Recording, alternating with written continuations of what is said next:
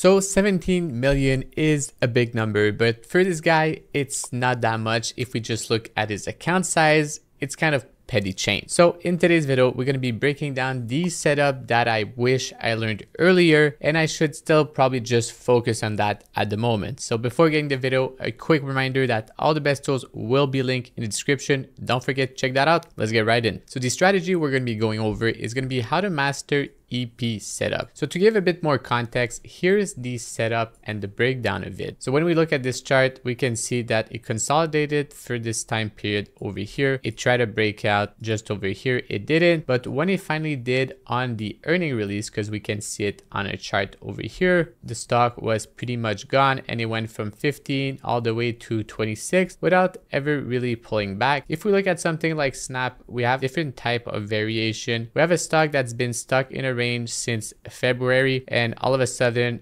earnings comes around and here we go, we get this big gap above, and after that we have a really nice move. Same thing with CVNA, stocks consolidating after earnings over here, and all of a sudden we just gap above. It seems quite simple in terms of strategy, but there's a lot of nuances when it comes to trading that, because you can either trade it on the earning release or you can also trade it when the market is open. But either or, it's going to be a short time swing trade. So when it comes to tracking this setup, because it's something that's really easy to track, the first thing I would do is I would go look at gap on chart in TradingView or even IBKR, because it shows you the earning on all of these charts. So this is a simple way that you can really track these setup or go and review. If you don't want to use this method, you can use a website called Edge to Trade or other historical data platform to just get you that data, but there's no real point of paying for something when you can just find it by looking at chart and looking at gap. When it comes to looking at the historical chart, because you're going to need the intraday,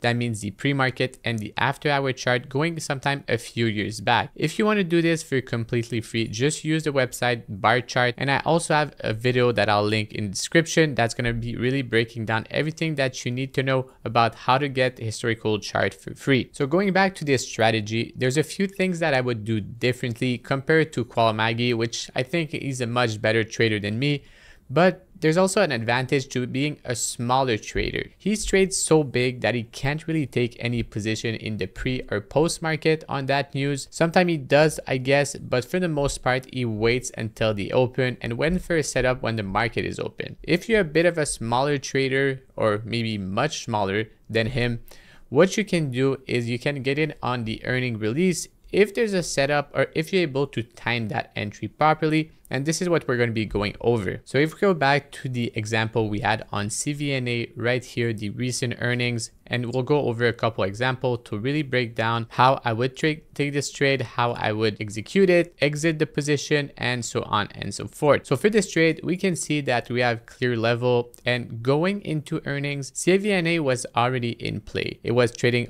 a decent amount of volume. People were talking about it online, so it was very easy to track, and the earnings were talked about online. You can also add the previous day high or the current day high if it could be important, or if we're really close. So going into the execution, we're really tight or really close to the higher time frame level, which create the EP breakout. So the way I would execute it is, as I see it going into these level, I would go and buy over here, and maybe just above when I get confirmation that the stock is moving, and then I would have my stop at the reference price. So that means the price before the earning release, and in this scenario, this would be my stop. So my risk would be just calculated between 95 and also this 85, so 10 points of risk. By the way, if you enjoyed this video so far, don't forget to like, subscribe. I did link all the best tools in the description.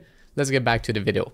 And a good way to go about this risk is game planning before the earnings release. So you can say that, okay, this is about the close price around 86. So maybe if we get about 93, 94, I'll buy around X position, because the earnings go really quickly.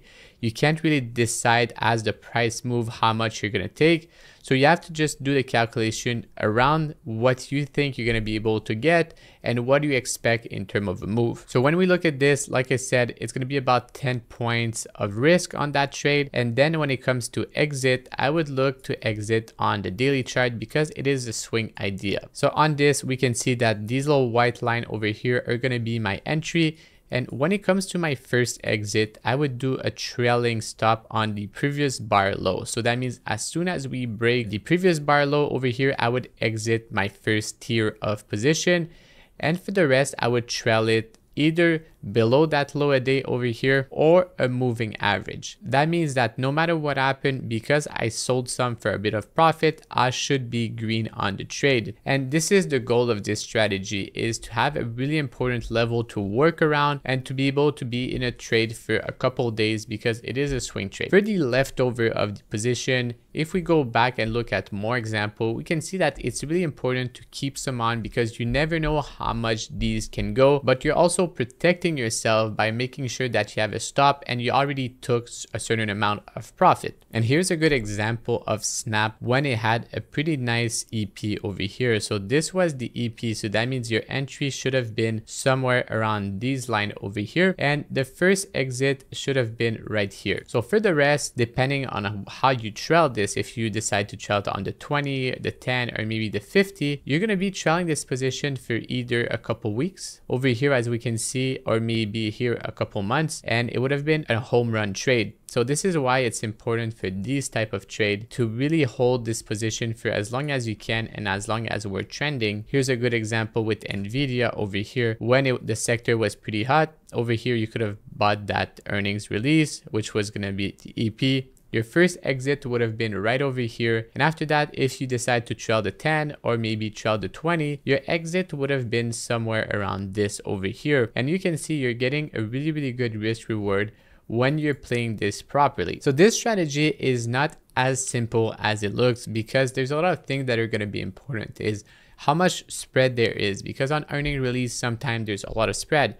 How hot is the sector? There's going to be a lot of small variants that I think are important to track. And I made a checklist to be able to cover what is important if it's a strategy that you'd like to go deeper into and really track and trade in the future. But if you want to find the next one, this is what's going to be important, is you can go on a website called Earning Whisper, or you can go on Benzinga and just look at who's releasing earnings. But for simplicity and also cost, to make sure it's zero, you can go on Earning Whisper and just look at the calendar over here and just check out for the date or the week or something like that. You can decide to upgrade if you want. I never did, but look at the stock, go look at the chart, see what it looks like, create yourself a game plan, and then you can execute on. When it comes to how the stock is performing going into EP, and what I think is important to track is, was a position in the 1 week range, position in the 1 month range, position in 3 months, or position in the 6 months. So this could seem a little complicated or annoying to track, but all of these EPs are normally going to be at the top of their range. So that means if the stock